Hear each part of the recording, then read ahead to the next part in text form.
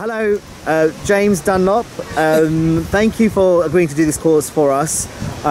Survival. Well, I know it's survival weekend, but you've decided to do teach this weekend where we learn how to survive in the wild and all the important things that we need to know.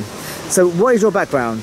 So I had a short stint in the military. I was in the army for a short while, and then after that, I moved into the outdoor industry. So the commercial outdoor industry, so climbing, kayaking, that kind of thing. And this kind of sort of goes hand in hand with that, but it was always something that I was very passionate about, and it's one of those subjects that you have to, you know, kind of sink your teeth into. So I spent a lot of money and a lot of time learning the skills for myself.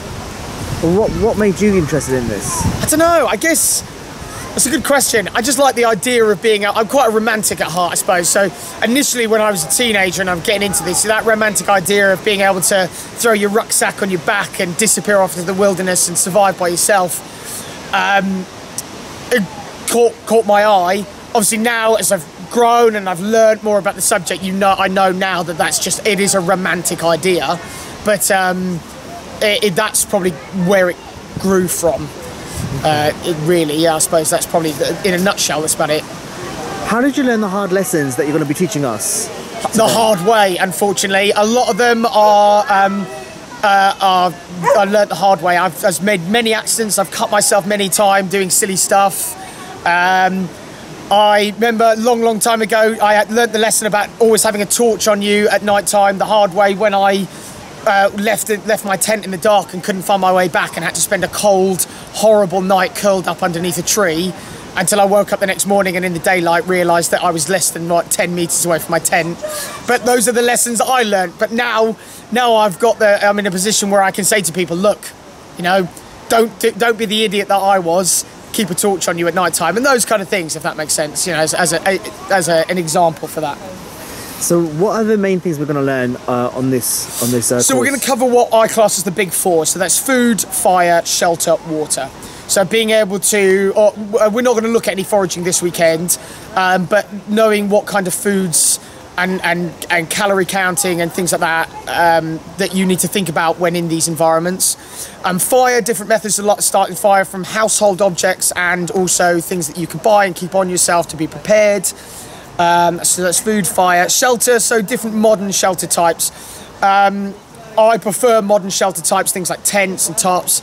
They are less damaging to our environment when you're using them as opposed to like kind of natural shelters. We don't have the wilderness spaces anymore that can really give us the resources to make natural shelters that are easily accessible. And then last one was water, and just how to find water and how to process it to make sure that it's safe to be drunk. Because that one that's a big killer, that one. If you can't find safe water or you drink bad water, you're going to be in a whole world of pain. Why is learning all this important at this stage, at this time in 2021? I don't think necessarily it's not vital. Don't get me wrong. It's, you know, you could probably make do and get by, but being forearmed is going to give you that edge, isn't it? You know, above other people in these skills. And also what I like about these skills is it gets you looking at the natural world a little bit better, and in a different way, would be a better way of looking at it, and learning that we have a symbiotic relationship with everything that's around us, the trees and the land around us, and that they have resources to give us, and we can take those resources, but we need to do that in a respectful way.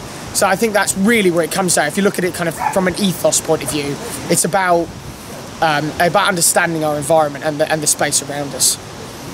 Did you see the little leaf that came on your... Yeah, I did it. That was that perfect time. Perfect time, and there you go. Let's see, the trees know. Yeah. Yeah. What is the most, like, if you had to have a mantra about surviving in the wild, what would that mantra be? I could go really corny and say your knife is your life, which is always a good one. A mantra for surviving the world. I think... Or like a notion that you have to, an idea that you need to keep in your mind to survive in the wild. Yeah, I think just cool, calm and collected. That's the way to do it, is to just not panic, take a moment, take a deep breath, okay, and assess the situation and realise that there are no rules. Just because you're not rubbing two sticks together to start your fire does not mean that you're cheating. That's not cheating at all. You know, if you've got a lighter in your pocket, why would you spend the energy and the time to rub two sticks together to start a fire? You know, there's no rules here that we need to follow, necessarily, you know, within reason, of course. Jumping out of a tree is probably not the best idea we can start with, so that's a rule, but, you know, there's nothing wrong with taking what you know and adapting that knowledge in order to help and get by. Okay, well, thank you very much. I'm looking forward to this. My pleasure. Thank you. Bye-bye. Right, so this is the first